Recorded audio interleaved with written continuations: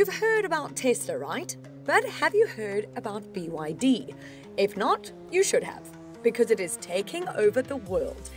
I recently joined BYD in China to experience the tech that is sure to be a game changer when it comes to new energy vehicles. We kicked off the trip in Shenzhen, which is pretty much the Silicon Valley of China, and home to some of the world's most cutting-edge tech companies, including BYD. BYD, short for Build Your Dreams, entered the car market in 2005 and became the first automaker to officially stop producing internal combustion engine vehicles in 2022.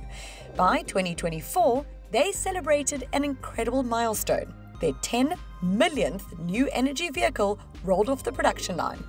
Move over, Tesla. BYD is changing the game. Guys, we are at the racetrack at Zhengzhou in China, and we're going to spend the entire day putting all these cars and all this technology to the test. So it's going to be so exciting. I cannot even begin to tell you. In fact, I think you're just going to have to come and see what we have to do. Built by engineers with a passion for technology, the tech they create is seriously next level.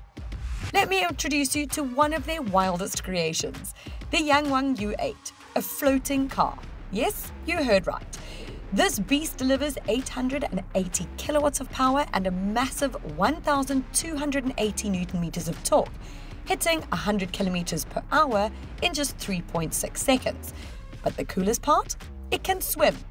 Designed for emergency situations, the floating system activates once the car goes beyond a 1 meter wading depth, letting you literally drive in water. Imagine a luxury yacht, but in a car form. And then there's the Yangwang U9, aka the dancing car.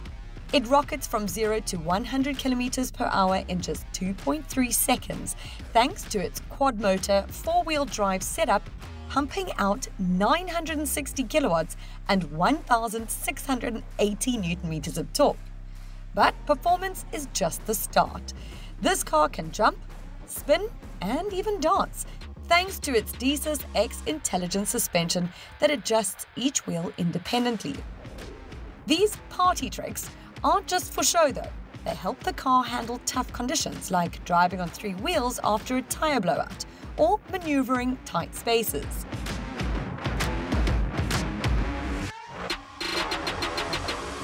Okay, we're about to go racing, guys, on the track. I'm in the U7. Pumpy. Nice. Okay, let's go. Oh, we're going. Here we go. Guys, don't forget, this is electric. Ooh. Whoa.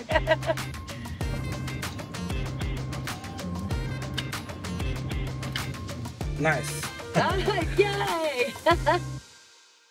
Now, range and charging anxiety has quickly become a thing, but BYD has worked on a solution that could honestly change the EV game altogether. Their Super E platform with megawatt chargers can add up to 400 kilometers of range in just 5 minutes. That's about 2 kilometers every second. Though, let's be blunt, South Africa's grid might need some serious upgrades to keep up. I had a brief chat with AD Huang, General Manager of BYD Middle East and Africa, who says there is so much more to look forward to when it comes to the tech we will be seeing in South Africa, which happens to be a very important market for BYD. Step by step, we are going to introduce more affordable range of the BEV, the cars. This is the best way to educate the market and the people. Once they get into the car, they test, they drive the EV mode, and then this long distance combination, they will love it. So I think the game changer will start from here. Okay, this is the Denza CZ9 GT. And here we go. Go, go, go, go, go, go, go, Oh my go, god, go. I lost it! I lost it! Oh, go gear.